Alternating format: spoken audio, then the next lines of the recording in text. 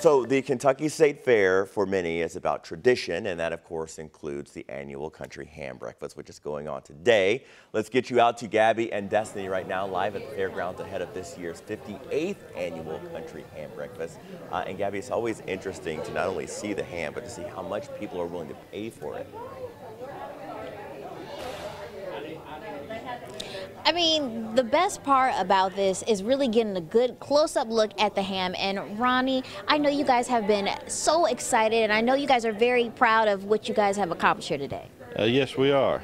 Okay, so tell me a bit about this particular ham. How did you guys, cure it and make sure that it was ready to go to be a ribbon winner?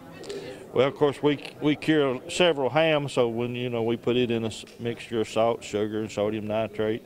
This ham was cured sometime around March of this year when it was putting it down in February, March, and so it was in the younger class this year. Okay, and what a number in regards to winning would this particular ham be for you all? This is our 14th win. Wow, okay. So I guess how much do you think this one's going to go for this year? What did last year do, and what do you think this year will do? Of course, last year it went for $4.8 million. When you get to these auctions, you never know. It just depends who's here to bid. Okay, and I know the auctioneers, they're going to be the ones that really ramp up that price. So, anything, a figure in mind you might have?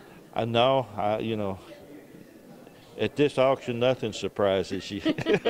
Well, Ronnie, thank you so much. Again, congratulations. You all definitely make sure if you are coming out to the annual Country Ham Breakfast, make sure you're coming out early so you can get your breakfast as well as getting a good seat so you can get ready for that auction. That is one expensive ham. Gabby, thank you so very much, but it certainly goes to a good cause.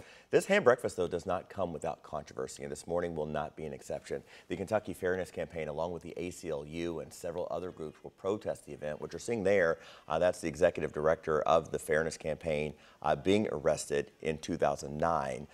They say Kentucky Farm Bureau's policies are discriminatory. This will be the 13th year groups have protested the annual breakfast. Protesters were arrested in 2015, and as you see there, 2019. Chris Hartman is his name. We did reach out to the Kentucky Farm Bureau for comment yesterday morning. They have not yet gotten back to us.